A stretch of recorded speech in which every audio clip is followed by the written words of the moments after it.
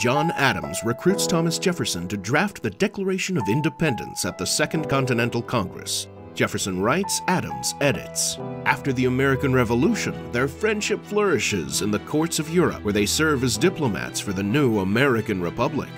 A rift in their friendship emerges during the 1796 presidential election, when Jefferson runs against Adams. Jefferson argues for states' rights, while Adams pushes for a strong federal government. Adams wins the presidency, but Jefferson, now his vice president, refuses to support his administration.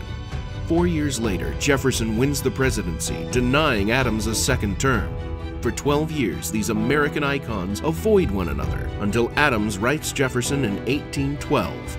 They begin exchanging letters for the next 14 years until the day they die. On the same day, July 4th, 1826, the 50th anniversary of the Declaration of Independence.